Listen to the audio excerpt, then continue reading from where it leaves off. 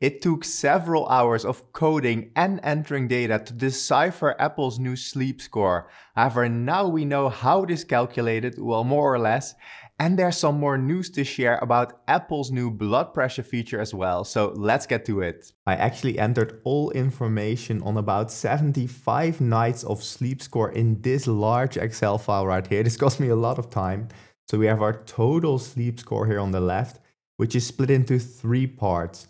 The duration sleep score, the bedtime sleep score, and the interruption sleep score. And the duration sleep score here has a maximum of 50 points, the bedtime sleep score a maximum of 30 points, and the interruption sleep score a maximum of 20 points. And those combined make a maximum of 100 points. And let's start with the duration sleep score. So did you get enough sleep? But it's not just about enough sleep, it's also about the sleep stages. So did you get enough REM sleep and enough deep sleep? If you got a low REM sleep score or a low deep sleep score, for each of these 5 points are deducted. So for these nights right here, for instance, I got 40 points. I got enough sleep, but there was a low REM score and a low deep sleep score. So for both of those, 5 points were deducted and I was only left with 40 points for that night. Now the rest of that sleep duration score then depends on the amount of sleep that I get. You get the total sleep score if you sleep at least for about 7 hours or 50 minutes, but I can actually show you that in a nice graph. And here we have all those data points. Now, initially, I actually thought 8 hours of sleep would be the cutoff, so I calibrated it to that. So the 0, 0, 0 right here means I got exactly 8 hours of sleep. Anything above that is more hours of sleep, and anything below it is less hours of sleep. So you're never punished for having too much sleep, but you are punished for having little sleep. And you can see that the first deduction in that duration sleep score happens when sleeping about 10 minutes less than 8 hours. So at about 7 hours, 50 minutes. And then here in the beginning, it seems to somewhat linearly decrease and then maybe even decrease a little bit faster. So you can see that sleeping about 2 hours less than 8 hours, so 6 hours, results in a reduction of the sleep score of about 13 points. So you end up with about 37 out of 50 points remaining. So it's not even really a linear decrease, but it seems to even decrease a tiny bit faster as you sleep less and less. Now in this data set, I never slept less than about 5 hours, 45 minutes. So I don't have data for very short nights, but you can probably more or less deduce the trends from this right here. So in terms of sleep duration score, it's pretty straightforward. So it's that combination of too little REM or deep sleep plus hours of sleep lost somehow after 7 hours and 50 minutes or so. But let's next take a look at that bedtime or sleep consistency score, and that's plotted right here. So the maximum score you can get for that is 30 points, and the 0 point is right here. If you go to bed up to 15 minutes later than normal, you're not punished in your bedtime score. You still get the full 30 points, but after that, it's a slow decrease in the points that you get. So based on this, I expect that going to bed about an hour later than normal will cost you about 10 points. Interestingly though, going to bed earlier isn't punished much unless you go to bed way earlier.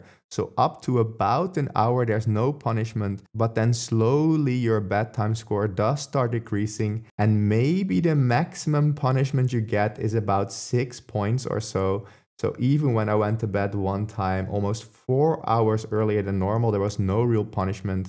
And apparently there's also no jet lag punishment, but this is just what I heard. I'm not sure exactly how that works. So in terms of bedtime, going to bed earlier only sometimes results in a reduction of your bedtime score, but going to bed later quite quickly, so after 15 minutes, results in a reduction of that score. And it seems to be more or less linear. Now, I never went to bed about 2.5 hours later, but that seems to be about the 0 point. So I expect going to bed 2.5 hours later or more than normal would result in a bedtime score of 0. And to close off, let's take a look at the interruption sleep score. Now this is actually a combination of 2 things: your total time spent awake during the night and also the number of sleep interruptions detected, so the number of times you woke up. So I made this 3D plot right here with the interruption sleep score along the z-axis. So let's first take a look at awake time. So you can see that awake time more or less results in a linear decrease Of course, there's some points below this as well, where it does appear that up to about 11 minutes of awake time, there's no deduction in your interruption sleep score. And after that, it sort of linearly decreases, where it does appear that around 50 minutes of awake time or so, maybe a little bit more, you get about half the points you would normally get. So a 10-point deduction in your interruption sleep score. Though of course, this is also a combination of the number of interruptions, so it's hard to say.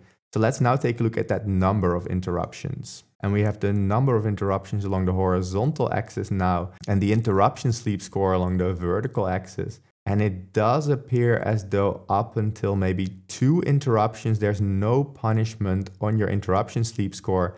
And after that, it slowly decreases. So 3 and 4 maybe result in a deduction of 1 point. 5 might result in a deduction of 2 points. And after that, it's somewhat hard to say because with more interruptions, there's more awake time as well. So it's always a combination of these two. So it's hard to model them independently, but I think it's a pretty clear trend right here. So it might even be a linear decrease like this, where maybe every 2 interruptions results in a 1-point deduction. But that's just my expectation. And for the very few of you that are interested, I actually created those graphs in this programming language called R right here. By the way, if anybody is super interested, I'll try to find a way of sharing the raw data as well. I think this helps us pretty much decipher the sleep score. There's still a few unknowns, but we basically know how it's calculated. By the way, for those of you who are new to the channel, my name is Rob and I'm a postdoctoral scientist specializing in biological data analysis. Now next, I want to share some information on the blood pressure feature. And this information I actually got from my friend Kilian, who, wenn du Deutsch sprichst, you might know from the channel I Know Review or the English channel Orbit, so a shout out to him. The blood pressure feature of Apple doesn't actually detect your blood pressure as in those numeric values. Instead, it gives you a warning if you might have an elevated blood pressure. Now, we don't know any thresholds for this, so when Apple calls something a high blood pressure, if you get a warning from your Apple Watch, you're recommended to use an at-home blood pressure device for 7 days in the morning and evening.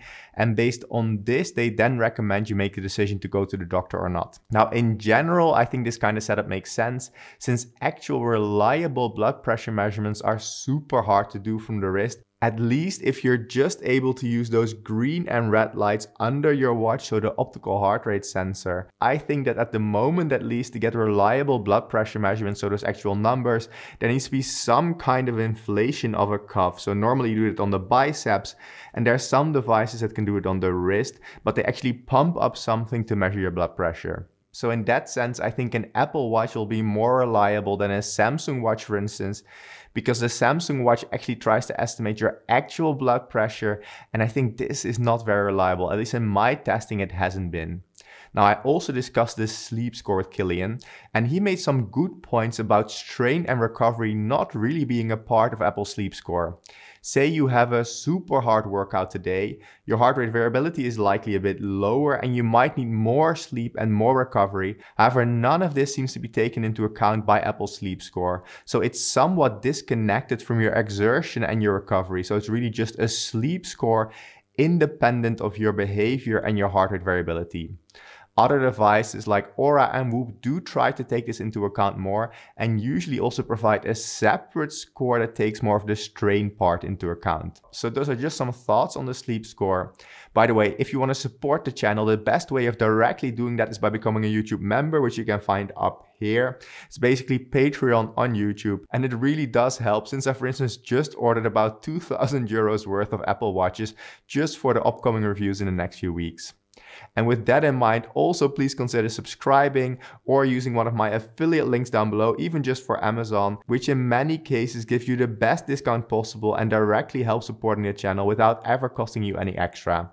In the meantime, check out this video on the new Polar Loop, which is a super popular device, or this video on the H Sleep Pod, my favorite sleep improvement device.